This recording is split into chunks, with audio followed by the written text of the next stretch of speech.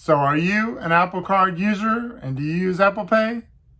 Well, I'm going to tell you right now about how I use it, why I think this is probably one of the best credit cards out there, even though you might disagree, which is fine.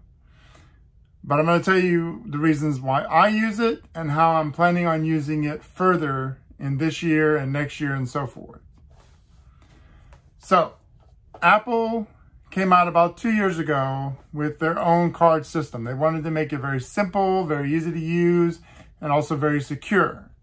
And basically this card here, the physical one, which pretty much doesn't have any number for anyone to steal. It's got your little chip. It's got your magnetic on the back, metal, titanium, you know, so it's a nice little card.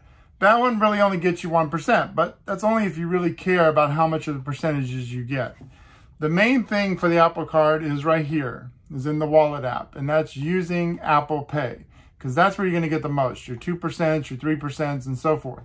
But what I like about this, compared to other credit cards, you don't have to worry about no paper statement to keep checking stuff and everything. You don't have to try to figure out, well, when is my closing date? When do I have to pay? How much do I have to pay? Am I going to pay interest? And anything like that. Everything is laid out for you. Color-coded, easy to look up other statements, easy to look up other payments. Everything's got location on there. Very easy to make a dispute or an issue. It's very simplistic and no way for anyone to actually steal your number or information, which I hate because I've had that happen to me before, because it's all encrypted and it's all secure through Apple Pay. Now, I understand a lot of people want cards that give them special rewards, special, you know, things here and there. Apple only gives you the percentages, 2%, 3%, or 1% if you use the card. And that's pretty much its perk, but you get the cash back instant with Apple Pay or the Apple Card itself. You don't have to sit there and wait, and you don't have to wait for a certain amount, like $25, $20 to withdraw it and use it. You just get that cash back and you're able to pay or put that portion towards your card or pay anything else with the cash. So it has its benefits. Doesn't really have many of the downsides unless you're really looking for travel miles or you're looking for something else for the store.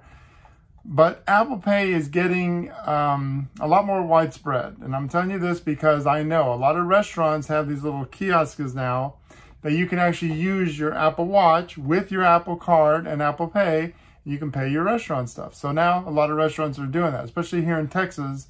That's what I've noticed. A lot of your online apps for buying food or buying stuff, they also include Apple Pay. And use your Apple Card with that, you get your percentage back.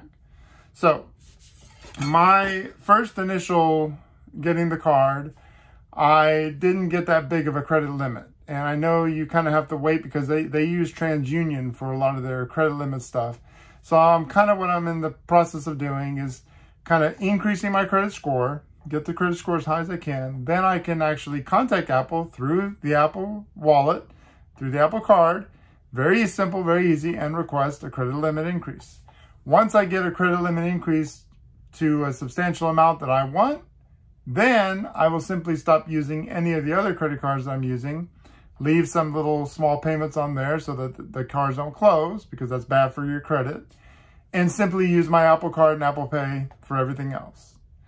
That's basically how I'm planning on doing it, and that's probably what I think you should probably do if you're interested in the Apple Card and you're in the Apple ecosystem. If you're not in the Apple ecosystem, I can understand, yeah, go ahead and look for other cards and all that. But if you are in the Apple ecosystem, the Apple Card is probably going to be your best bet. It is the easiest to use, the most encrypted to use, very simple. I've had no issues with it whatsoever. It's been working fine.